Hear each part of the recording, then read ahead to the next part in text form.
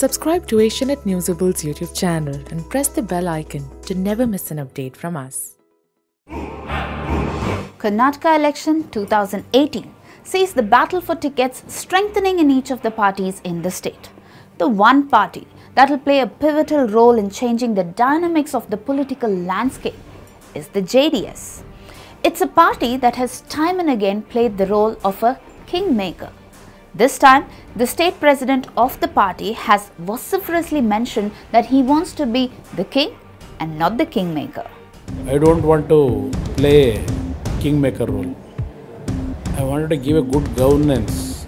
However, the party has begun work and the fight within has gained prominence too. Rewind to March 3rd afternoon.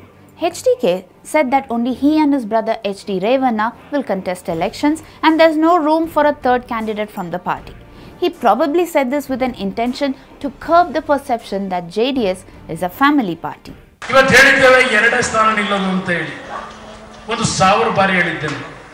However, it is a known fact that Kumaraswamy's wife Anitha and his nephew Prajwal Revanna have expressed interest in contesting the election.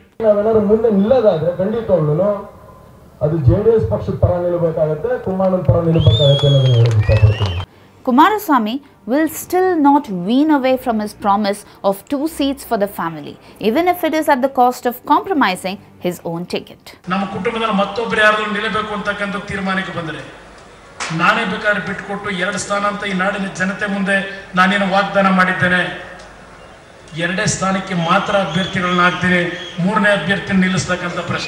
Sources within the party tell us that Anitha Kumaraswamy has for quite some time been doing some legwork in her favorite constituency, Channapatna, around 67 kilometers from Bengaluru. When JDS National President Devegowda visited the place on March 3rd, the party cadres who assembled began creating ruckus demanding a ticket for Anitha. And thus, Devegowda promised to see what can be done. Channapatna ರಾಮನಗರದಲ್ಲಿ ಸ್ವಲ್ಪ ಗೊಂದಲ ಇದೆ.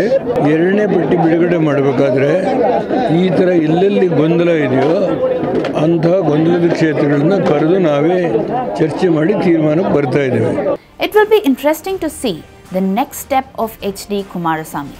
Will he keep up his word and give way to his wife, or will he just go back on his word?